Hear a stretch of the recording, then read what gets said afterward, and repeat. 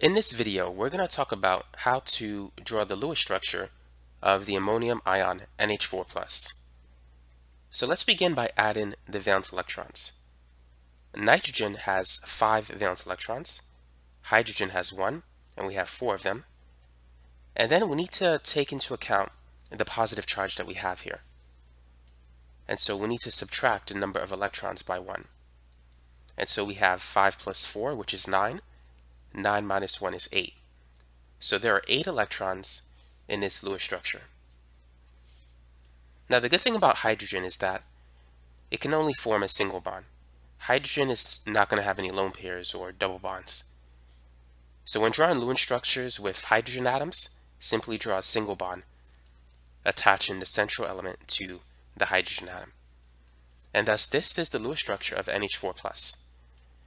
The nitrogen has a positive formal charge. And you could calculate the formal charge of an element using this formula. It's equal to the number of valence electrons in the free element minus the bonds and dots that you see in the structure. So nitrogen has 5 valence electrons. In this example, we see it has 4 bonds, no dots, or no lone pairs. So 5 minus 4 is plus 1. Thus, the positive charge that we see in the ammonium ion is attributable to the formal charge in the nitrogen atom. Now, how would you describe the molecular shape of the ammonium ion NH4+? What would you say it is? Well, let's compare it to methane.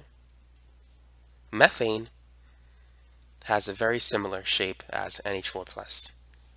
Both have a tetrahedral molecular geometry. And we know the bond angle of methane. It's 109.5. So the bond angle for ammonium should be very similar to that. And the hybridization of the central nitrogen atom in ammonium is sp3. So it's made up of sp3 hybrid orbitals, which consist of an s orbital and 3 p orbitals. And so that's basically it for this video. Now you know how to draw the Lewis structure of the ammonium ion.